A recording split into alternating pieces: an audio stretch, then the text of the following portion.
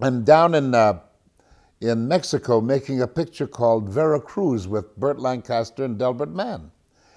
And Delbert came down to get some pointers from Bob Aldrich, our director on Veracruz, because he had always worked within, indoors, but never had worked outdoors, television being what it was at the time.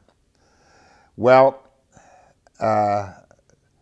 Bob Aldrich said, listen, I understand you're going to do a picture. And he said, yes. He said, may I read it? May I read the story? And he said, oh, sure. So he read the story, and a couple of weeks later, it happened that he was at a party thrown by Harold Hecht and Burt Lancaster. And they asked him, he said, you read the script? And he said, yes. Who, in your estimation, could play that part? He said, well, I know of only one person. He said, Ernie Borgnine. I said, Ernest Borgnine, are you kidding? He's a killer. He plays nothing but killers. He said, don't kid yourself. He could play it. Well, Delbert and I haven't had work together, and everything else. He kind of thought about it, and he said, well, listen, maybe it sounds right, They had wanted Rod Steiger for the part, but Rod was doing Judd in Oklahoma.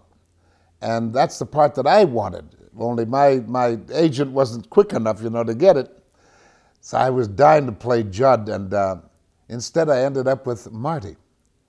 And so they came up to interview me and to read for them.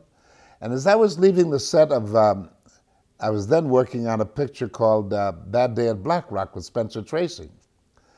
And as I was leaving the set, Spencer came up and he said, hey, wait a minute, where are you going? I said, well, they gave me a half a day off, sir, to go down and read for it. Read? He said, you don't read anymore. He said, what's the matter with you? You're a star.